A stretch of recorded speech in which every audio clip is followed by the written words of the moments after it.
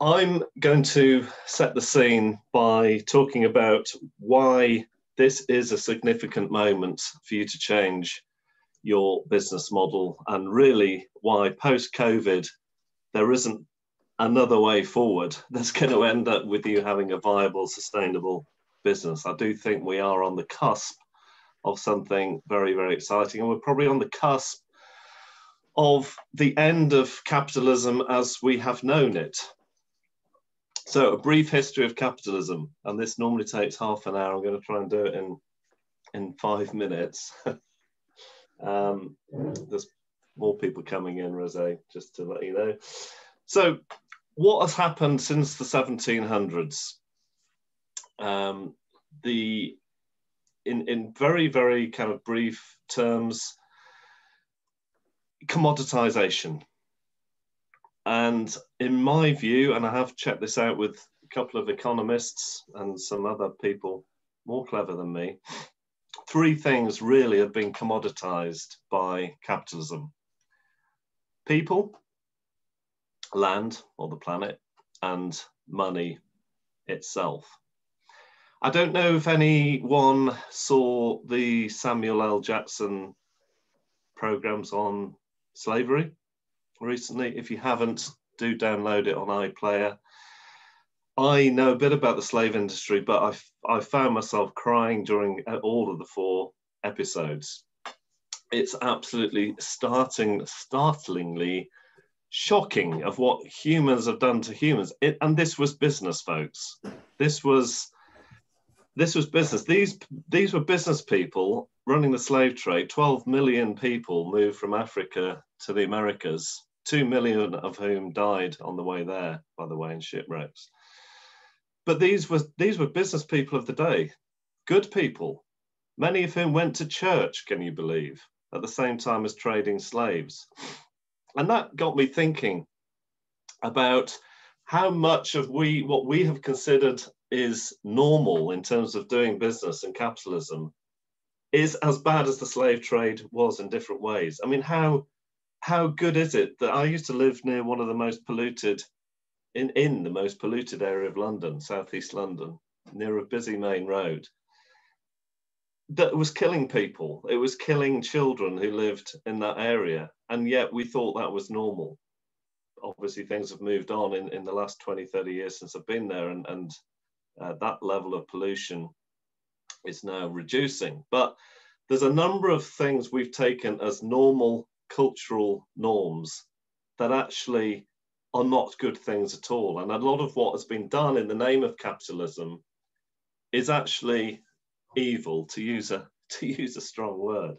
We've all starting in the Industrial Revolution, before which most business was artisan and small scale.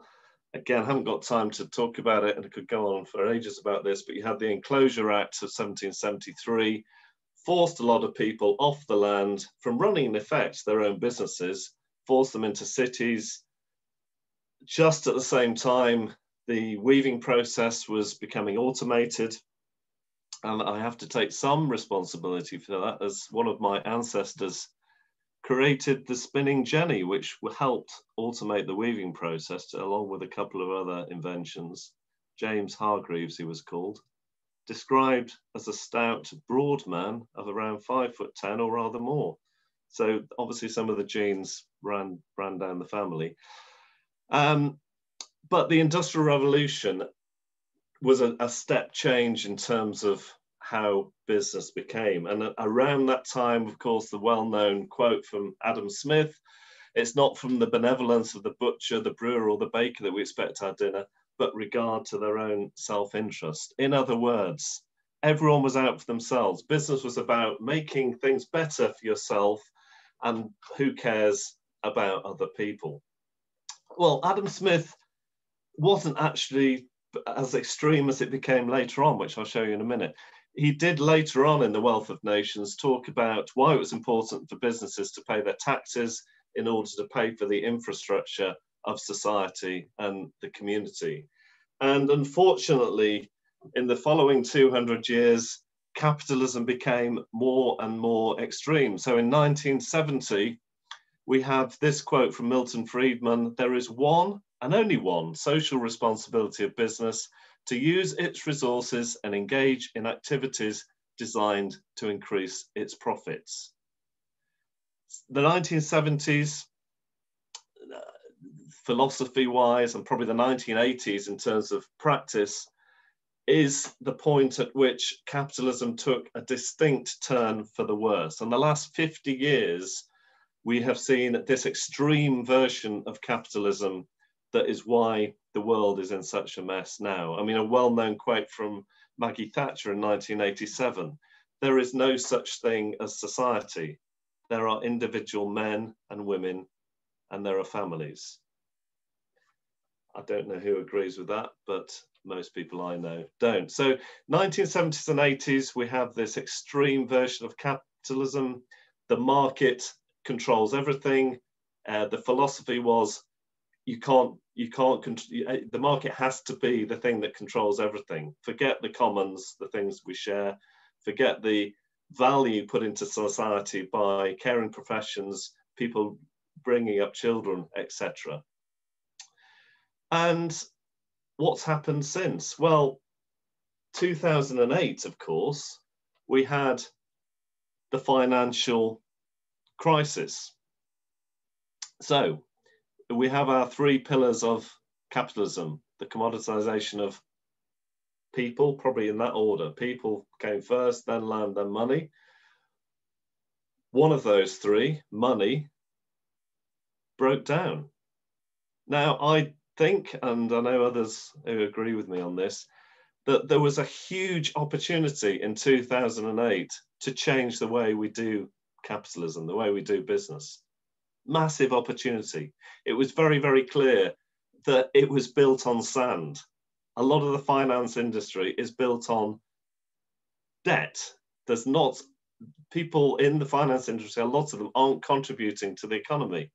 They're basically gambling, they're lending money that they haven't got. I mean, that's pretty, in a nutshell, what happened in 2008. Creating a run on the banks, had to be bailed out. There was a tremendous opportunity in 2008 to press the reset button and to start again, and to do it in a better way that's better for people and better for planet. So money, the pillar of capitalism, was broken down in 2008. And what's happened since then? Well, now this status from 2 or 3 years ago, 42 people holding half the wealth of the global population. Are we happy about that? The parts per million of carbon in the atmosphere, 415 is what it reached last year. It's slightly gone down this year with the pandemic, but not very much. And the start of the Industrial Revolution in 1760, there were 280 parts per million of carbon. That's what we've done in the last 250 years. And only 19% of millennials or younger consider themselves capitalists. I do think that's probably a lot lower now.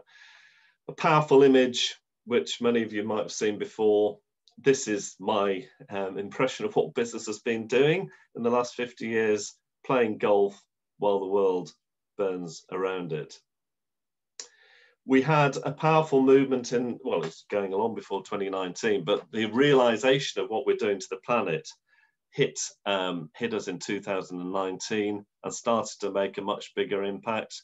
And that's the second pillar of capitalism gone. We can't continue taking from the planet without giving back. We can't continue to steal from natural resources in the way that we have been doing. Even the Financial Times in 2019, the bastion of capitalism, had this as their front cover: capitalism, time for a reset.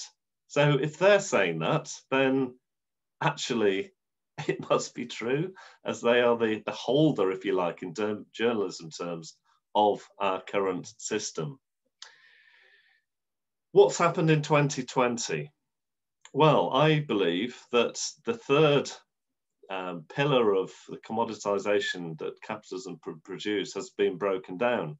There's been a realization that we can't keep treating people as we have done as businesses. There was a realization that key workers are getting paid far less than they're worth. The delivery drivers, the nurses, the care home workers, even supermarket workers, many of whom are paid in a year what the CEOs of those companies, Sainsbury's, Tesco's, are paid in a day. Are we happy about that? I'm not, because it's wrong. And of course, we've had the Black Lives Matter movement, which again, in the nations that were heavily involved in the slave trade, guess what?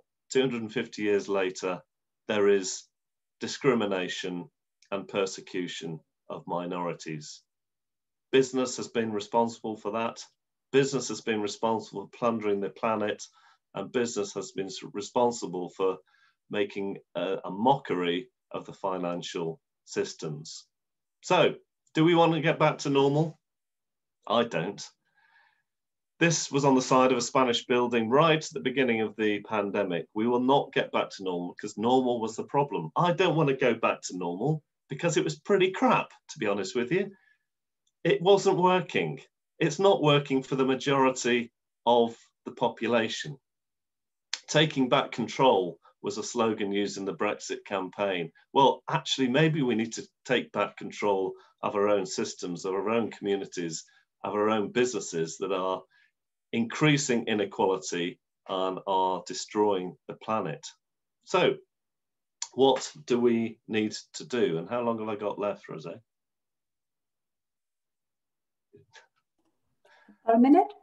Okay, right. Very, very briefly, what is a B Corp? They're companies that have changed their articles and legally put in into their business that they're there for people and planet, all stakeholders, not just profit.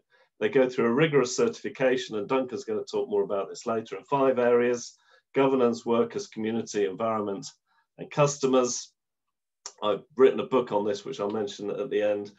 We recertify every 3 years, and the bar gets higher each time. So being a B Corp forces you to become better and better and better as time goes on. And finally, we produce an impact report every year saying, this is what we've done for the planet. We know we're not perfect. We haven't got it all right, but here's a few things that shows progress. Impact report, if you want Cotswold Fayres, we're happy to send it out. However, though, it's more than that. I do think this is a B Corp seminar, but I do think that actually being a B Corp isn't enough. It's not a case of ticking some boxes and getting slightly better.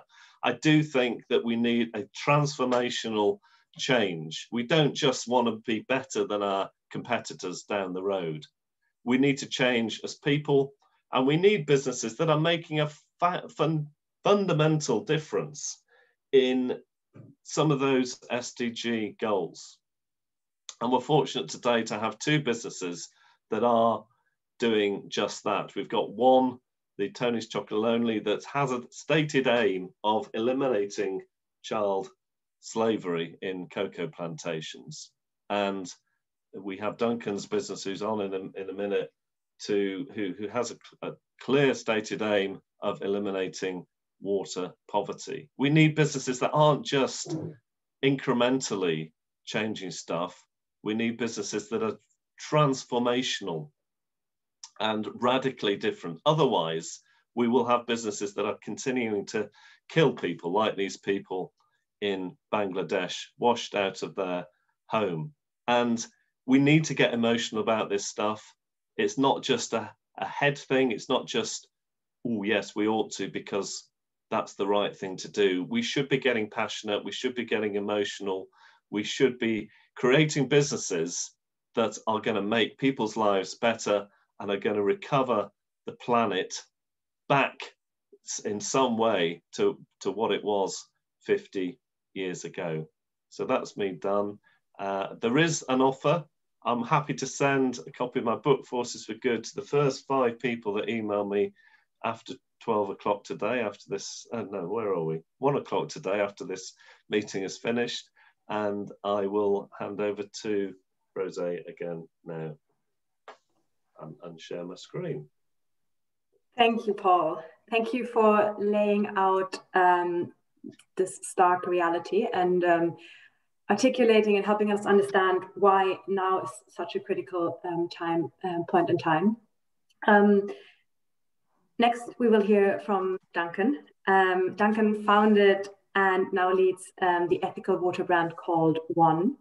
And One has so far donated £25 million to fund clean water projects and impacted over 4 million people. And all of this while being a tiny company and working as part of a small team. So I'm very excited to hand over to Duncan now to share the journey of One. Thank you, Rosie. Duncan, we can see your browser, not your slides. Ah, okay. Let's try and change that then. Why is that not working? Can you see that? Yeah, you just need to swap displays. Yeah. There you go. Sorry about that. Good morning, everybody. My name's Duncan Goose. I'm the founder of One Water. I'd like to say a big hello to Rob Amar. Long time no see, Rob. Hope you're keeping well. And thank you to Paul and to Rosie for inviting me to come and speak today.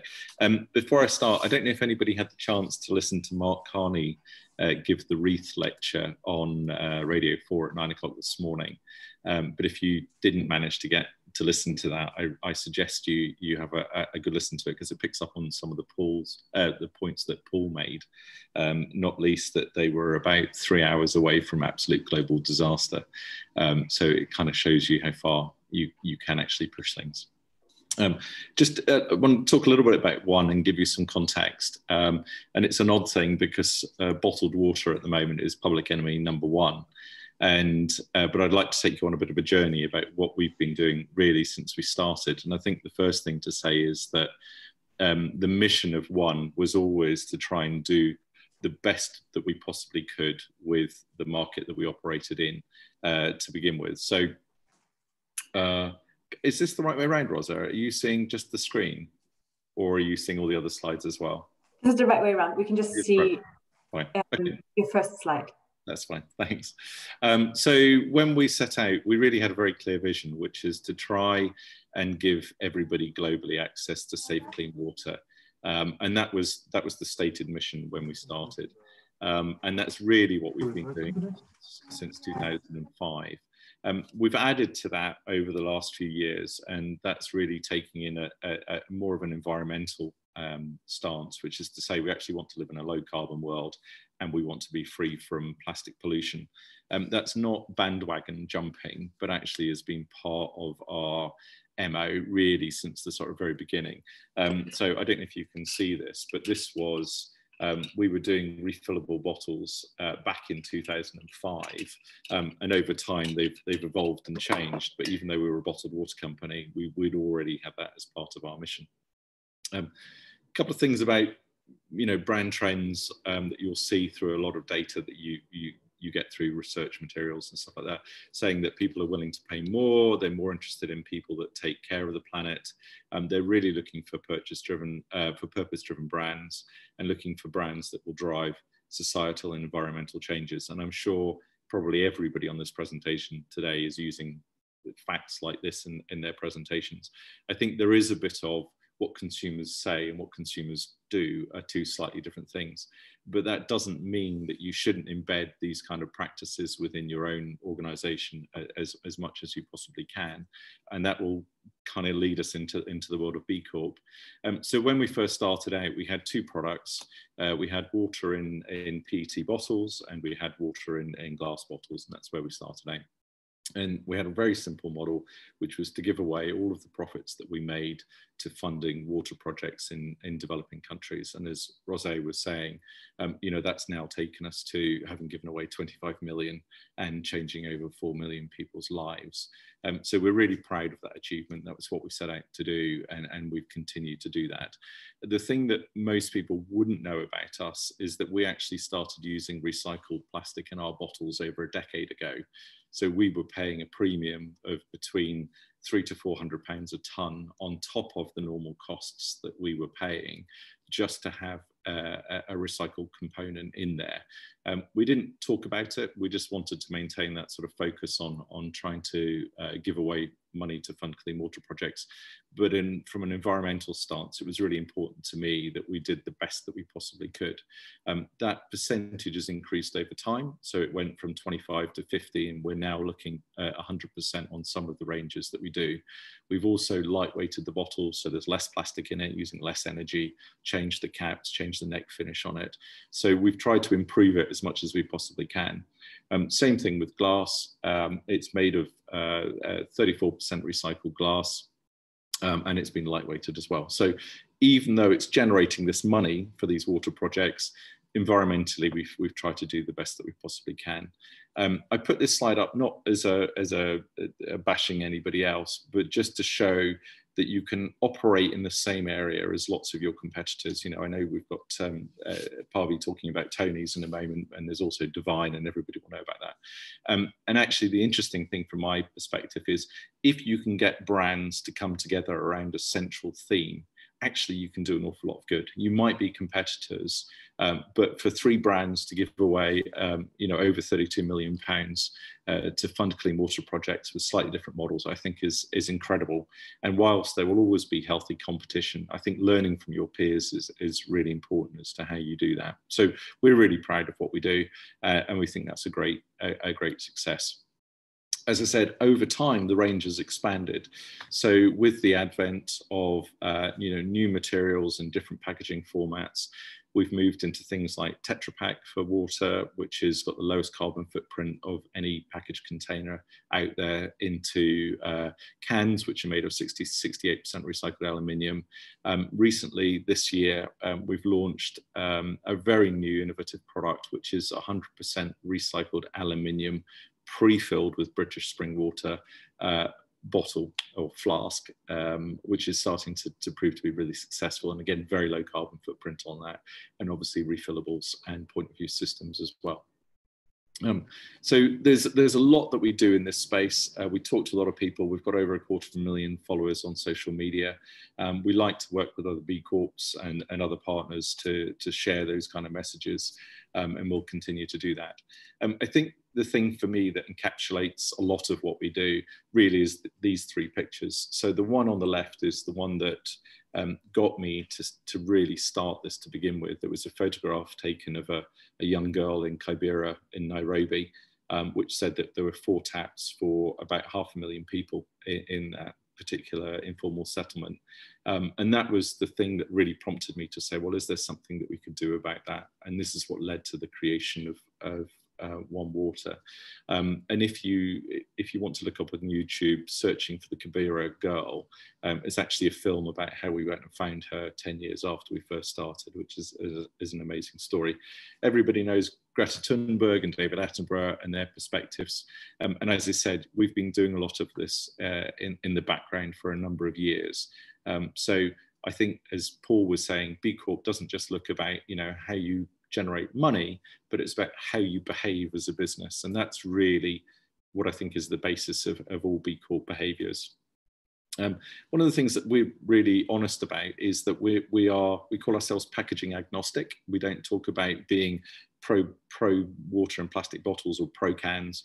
We actually give everybody the information that says, well, we'll let you make informed choices about what's good and bad. So if you want a product that's more recycled, you could go for this one. If you want one that's lower carbon, you can go for that one.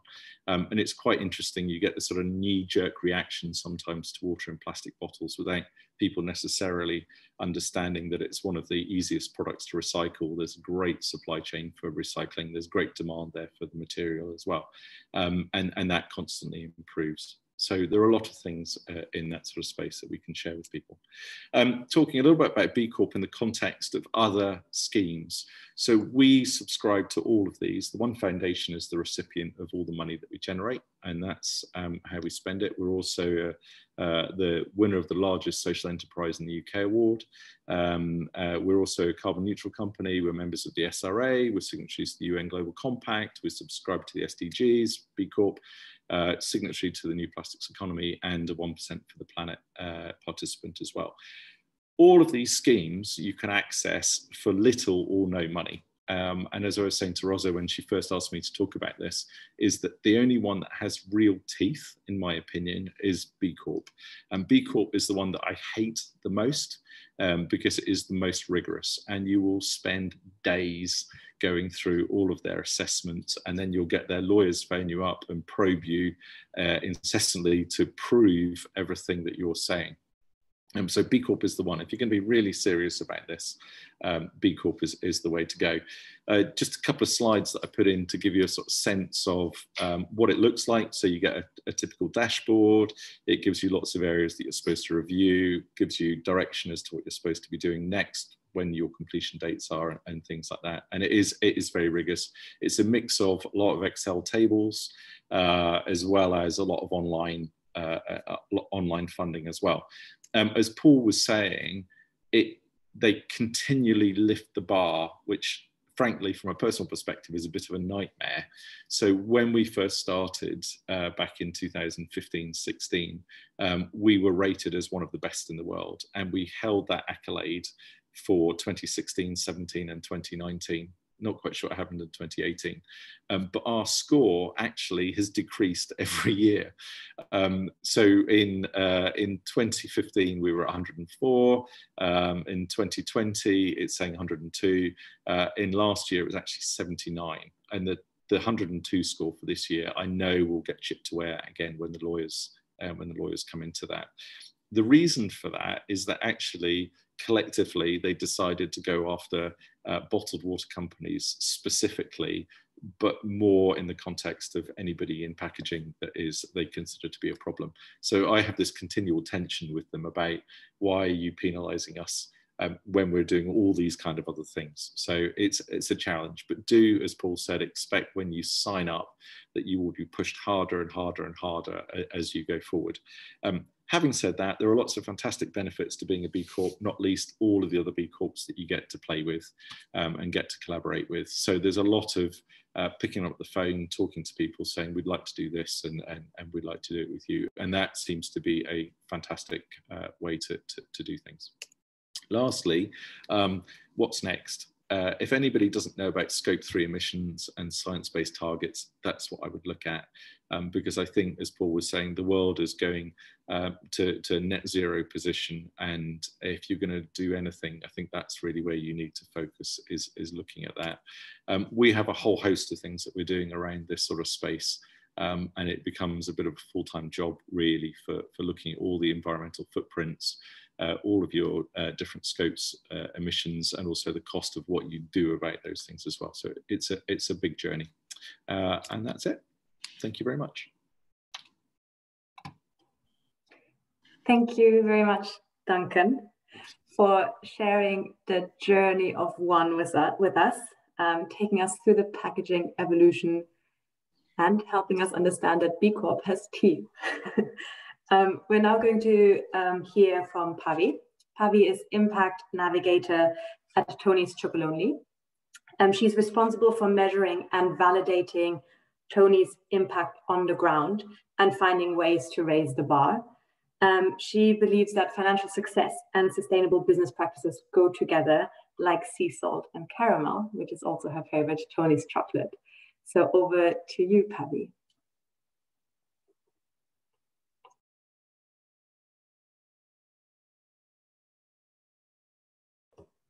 You just need to find your unmute button. Yeah. Hello, everyone.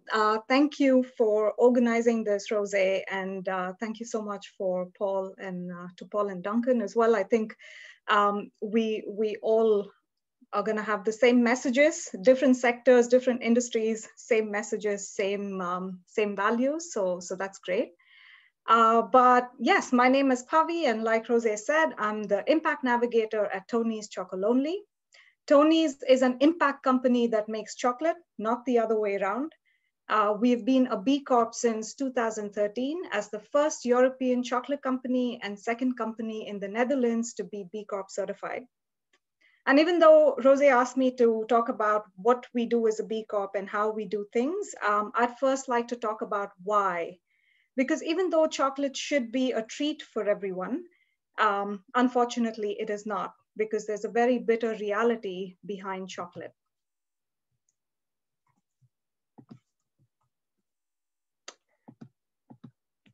So let me give you a little background on the cocoa value chain. On the one hand, there are millions of smallholder farms that grow cocoa. Cocoa does not grow in big plantations. And on the other hand of that value chain, there are billions of chocolate consumers, like probably all of us on this call. But in the middle, there is only a handful of big chocolate companies that actually produce the chocolate from these cocoa beans. So maybe about 10 big chocolate companies that produce around 90% of all the chocolate in the world. And it's in their interest to keep the prices of cocoa low, too low, inhumanely low. So this results in these millions of farmers at the beginning of the cocoa value chain. It results in them living in poverty. So cocoa mostly grows around the equator, but most of the cocoa nowadays is grown in Ghana and in Ivory Coast. So about 60% of the world's cocoa is grown in these two countries in about 2.5 million small farms. So these are small farms, family-owned businesses. And on these 2.5 million smallholder farms, there are 1.56 million children engaged in child labor. So this is not child work. This is not children who come back home from school and help their mom and dad out on the farm. This is 1.56 million children who are engaged in illegal child labor that's as defined not just by the ILO, but also it's illegal according to their national laws. 95% of these children are engaged in hazardous child labor. So they're children, small children handling machetes, working with chemicals. And about 30,000 of these, so this 1.56 million children engaged in child labor does not include the 30,000 people, children and adults, who are what we call modern slaves. So they are in forced labor, which means they do unpaid work, they've been trafficked. So this is the reality of the cocoa sector on the producer side of things. These forms of social abuses in the cocoa sector are a direct result of the extreme poverty in which cocoa farmers live in.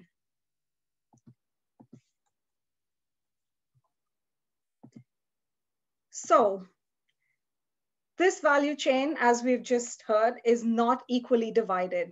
It is unequally divided, also why our Tony's chocolate bars are unequally divided, because if the cocoa sector is not equal, why should the bars be? So based on this, in 2005, there was a Dutch journalist who was investigating for a TV show, and he was shocked when he found out that there was modern slavery and child labor on cocoa farms, especially given that in 2001, many chocolate companies had signed the Harkin-Engel Protocol, promising to eliminate child labor in their supply chains. But nothing had happened in 2005 when the Dutch journalist Teun van der Koken was looking at it. So he decided then to try and interview other chocolate companies to ask them, what their stance was. Obviously, it was for a TV show. No chocolate company wanted to talk to him. So what Teun did was he, on television, he ate a whole lot of chocolate that he was sure had child labor in the supply chain. So that made him complicit to slavery. And he turned himself in as a chocolate criminal. Now, well, he wasn't prosecuted, even though there were reasons to.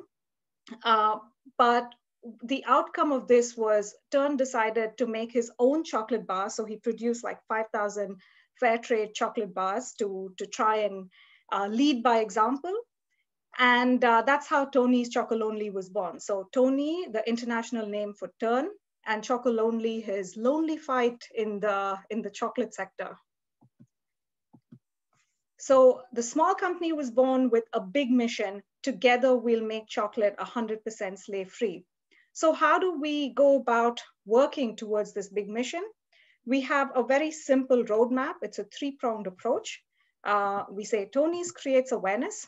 That's because we're convinced that when consumers and retailers simply ask more questions about what they're putting in their shopping baskets, what they're putting on their shelves, then they can start demanding from chocolate producers for fair chocolate. So there's more pressure on chocolate companies to take responsibility for their supply chains. And then, of course, now we've talked the talk, but how do we actually walk the talk? So we lead by example. So we have something that we call the 5 sourcing principles. So we make chocolate from fully traceable cocoa beans that we buy directly from cooperatives in Ghana and in Ivory Coast. We pay a higher price for the cocoa beans so farmers can reach a living income. We invest in long-term relationships with these cocoa farmers, and we train them to increase their efficiency to help them organize themselves. And finally, Tony's inspires to act. So the last and possibly the most important pillar in our roadmap at the moment,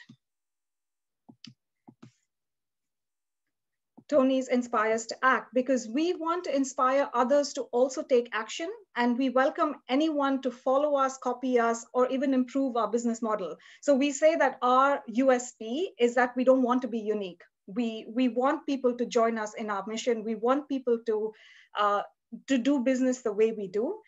So we have something called the Tony's Open Chain, which is a collaborative initiative where we invite other chocolate companies and retailers that produce their own chocolate to join us, because we believe that competition should be on the chocolate, not on the cocoa. So let's not compete on the cocoa and how much we pay the farmers and how we do business. Let's compete on our chocolate. Let's compete on our flavors. So we had a couple of years ago, Albert Heijn, which is the largest retailer in the Netherlands. They joined the Open Chain with their Delicata brand.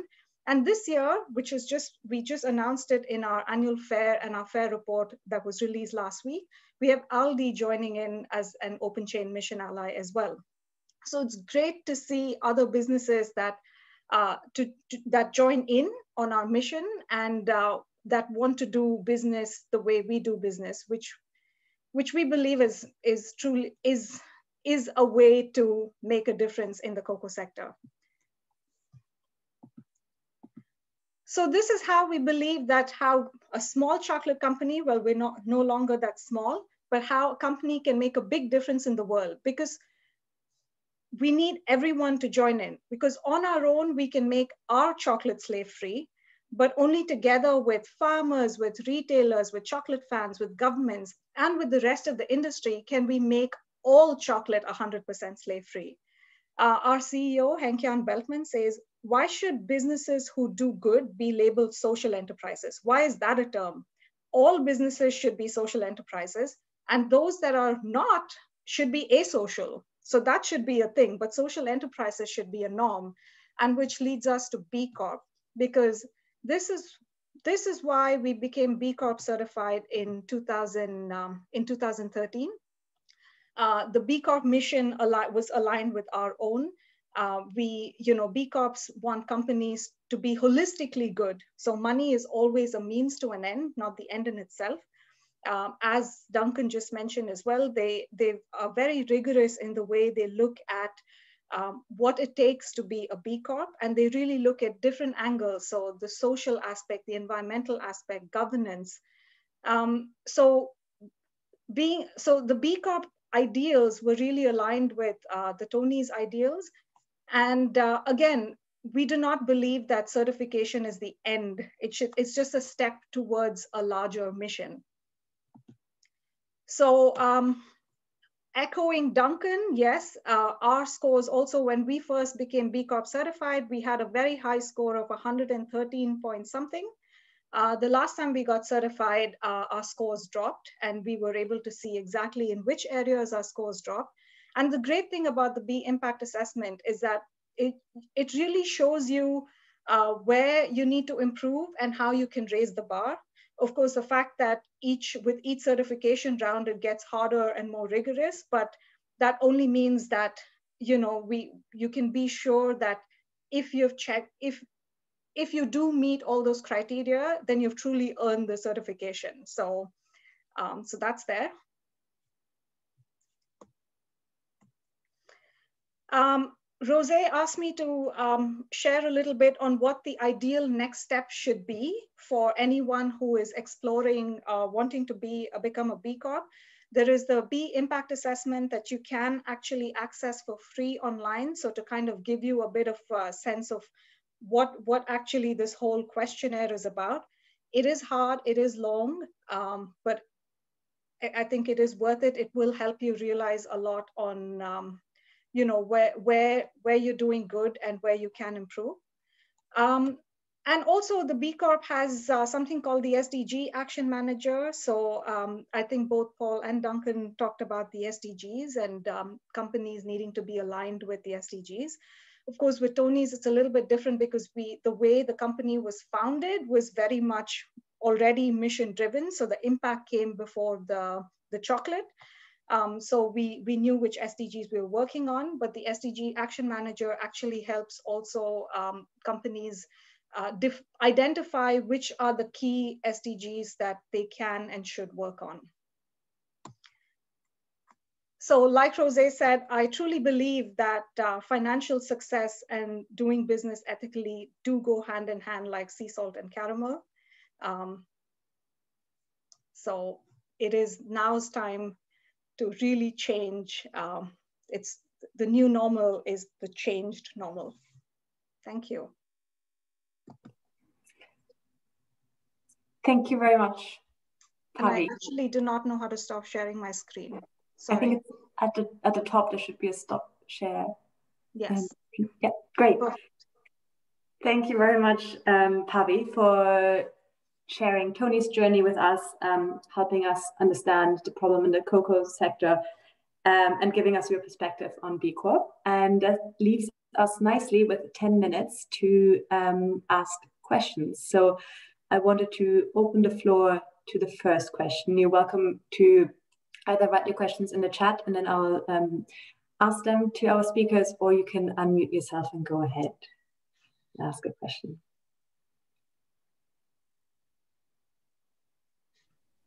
So I wouldn't mind one to ask if possible. Yeah, go ahead. Can you hear me? So Pavithra, fantastic presentation. I'm from a chocolate brand called Jenny Wren Chocolates and Beaches Fine Chocolates.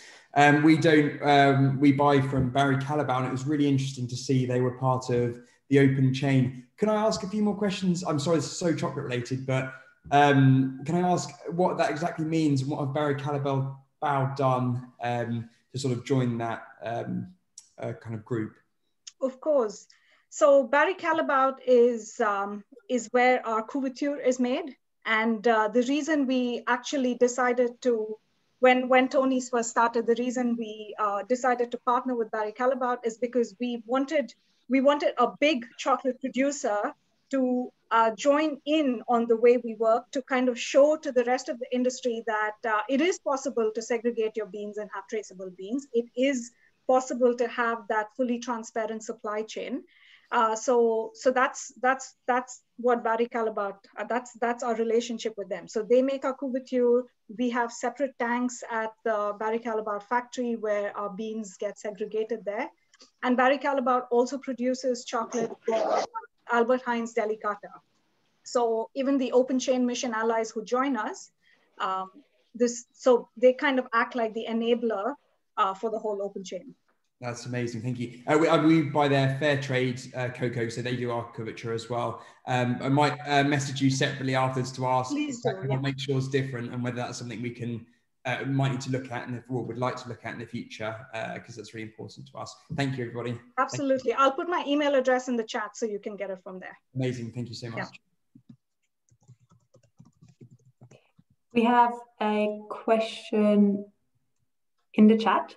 I'll just read it out, and maybe Paul, if you're happy, you can answer it. So the question is about greenwashing. So with the currency value of all the great work done by genuinely sustainable and socially environmentally proactive businesses being undermined by businesses engaged in greenwashing,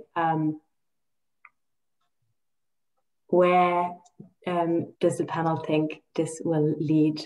Paul, do you want to start? take that one. Yeah, okay, so the facts is there will be greenwashing, there will be purpose washing. It's inevitable because consumers are way, way ahead of manufacturers and business. In fact, I saw some data the other day. Consumers are buying sustainably or intend to buy sustainably is 79% of consumers in the UK. If you ask businesses the same question, how sustainable do you think your consumers are? They answer half that, which is quite interesting. But there is a bandwagon and people will jump on it. That's the facts of the matter. We can either get upset about it or we can trust that actually consumers are getting more savvy. They are becoming more sustainable. And I think they see through a lot of the greenwash and purpose wash and will increasingly do so as time goes on. I mean, that's why we've chosen the two businesses to come onto this call, because they are doing the kind of things, the radical transformation kind of things that all businesses need to do in the future. So rather than getting hung up on greenwash and purpose wash, it's an indication the world's changing in the right direction. And yeah, let's not get too upset about it, but let's do what we can as companies to do exactly what we can to not pull the wool over people's eyes and to do it properly. That would be my answer. I don't know, Duncan, if you want to add to that. Yeah, I would just kind of echo what Paul's. Sorry, that's my dog. You let the dogs out. She'll come back. He is upset about greenwash, isn't he? Yeah. Yeah, sorry, I was just going to say, one of the interesting things is that you won't get past a buyer if you're trying to sell in something and you're using fake data or you're making false claims. You know, buyers will sniff that out.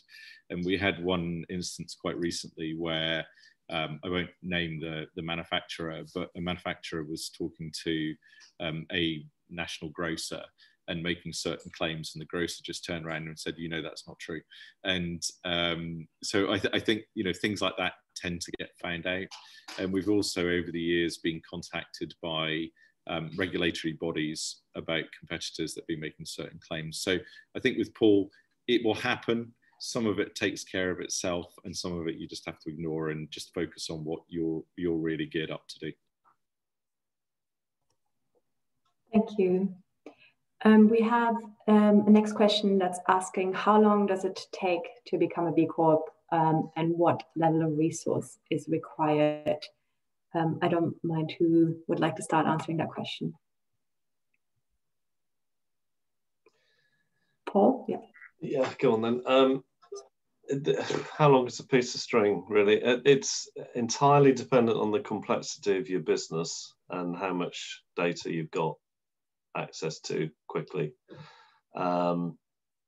It is a lot of evidence. I think we're just in the same as Duncan, we're just in the process of recertifying at the moment, and we've submitted 187 pieces of evidence. And we're, in effect, we're quite a simple business. We're just moving boxes around, a lot of them, but we are moving boxes around. Our certification will take a lot longer next time we do it, because we will have a retail business and a restaurant then, which will add a lot of complexity and a lot more data to be gathered. So I think if you've got good data from start to finish, you can probably do it in 3 months. There is a lead time at the moment with there's more than one UK company certifying every day at the moment, 430. It was last Friday. It's probably 435 by now. So there is a bit of a queue once you've got the evidence together in order for you to get the stamp. But so that's probably another 3 months, so 6 months in total, I would say. I just add to something to add to that is that they go through absolutely everything. So whoever is doing the certification process needs access to all your HR, all your financial data, everything. So it really needs to be top down in terms of that approach.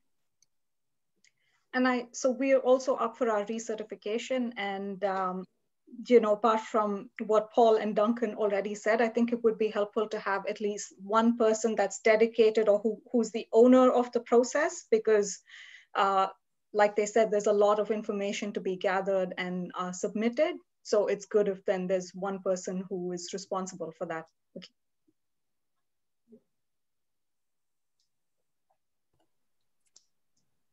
Great. Regarding your question, Barnes, about source for stats, I think I'll pick up with you offline if that's okay, but I will check with Paul and Duncan and see if I can send something through. And then, last question. Okay, let's take the last question that's just come into the chat, and then I'm keen for us to finish on time. Are other certification schemes complementary to the B Corp process, or are there differences that may need to be managed? For example, fair trade and cocoa. Pavi, do you want to start, because it includes the fair trade question? Yes, I can. So I think for me, so we are fair trade certified as well. And for me, a big difference between the fair trade and B Corp side of things is fair trade really focuses on the producer end. So really like how on the farmer side of things. So like how we work with the cooperatives, the premiums paid. While with B Corp, it really looks through the entire supply chain and also the responsibility of the company in the supply chain. So with fair trade as well, I think the similarities would be that we go through a recertification process with both certifications. There is an audit that is done, so there's still paperwork, and but with B Corp, it's really more reporting by the company. While with fair trade, it also looks into the farmer side of things, so the producer side of things.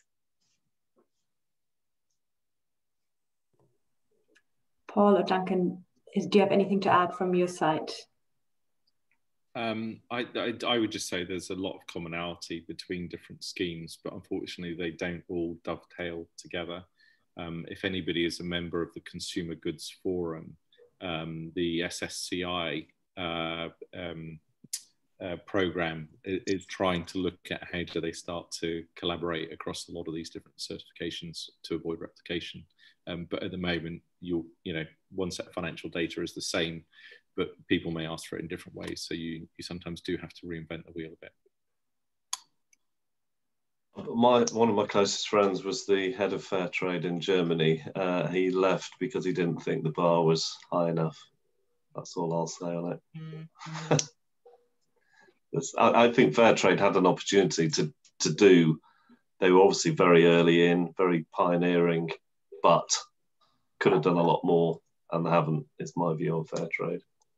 And there's this, I can't remember whose quote it was, but it's that, if you're a hammer, then everything looks like a nail. And then with fair trade, the thing was, it's the chain of custody versus, the compliance on the whole supply chain. And because they were so producer focused that where the solution actually lies in the companies and industry stepping up and taking responsibility. But because they were so focused on the farmers, that all the solutions also kind of lie in the producing countries, which is, I think, where they miss their mark a bit in holding companies accountable for what they need to be doing.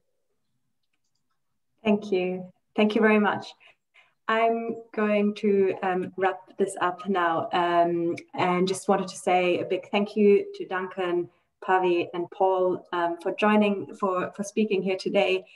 And thank you very much to all of you for joining this webinar. If there are any questions that you still have, feel free to get in touch, either with our speakers or with myself. And I wish you all a great rest of the day. Take care. Thank you. Thank you. Bye. Bye.